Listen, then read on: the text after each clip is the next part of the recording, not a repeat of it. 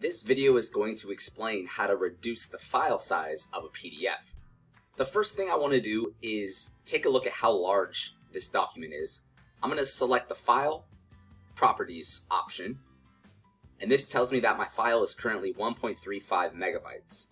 That seems rather large for a one-page PDF. So what I'm going to do is make it smaller. I'm going to go to File, Save as Other, and then Reduced Size PDF.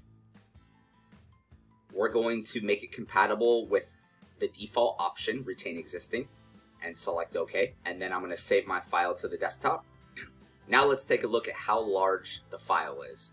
I'm going to select File, and then Properties, and it is now 67 kilobytes. So you just learned how to reduce the file size of a PDF. Thank you for watching.